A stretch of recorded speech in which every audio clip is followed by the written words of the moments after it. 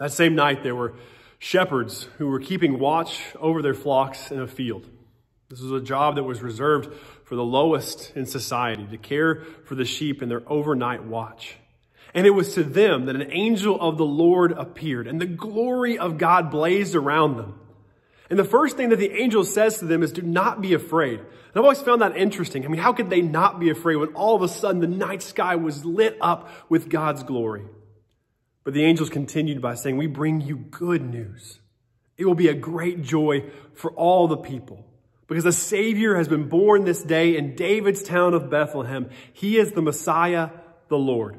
And this is what you're to look for, that you're to go and to find a baby who's been wrapped in blankets and who is lying in a manger.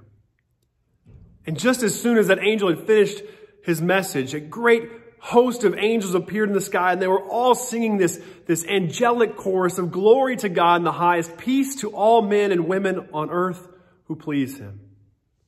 The angels left to return to heaven. Put yourself for just a second in the shepherd's shoes.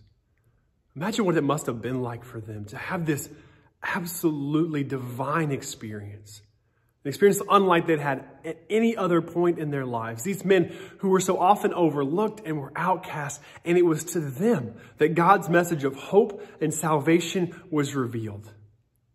Imagine what it must have been like for them on a night, maybe like the one you're standing in right now, if God's glory shone all around. Let's continue our journey.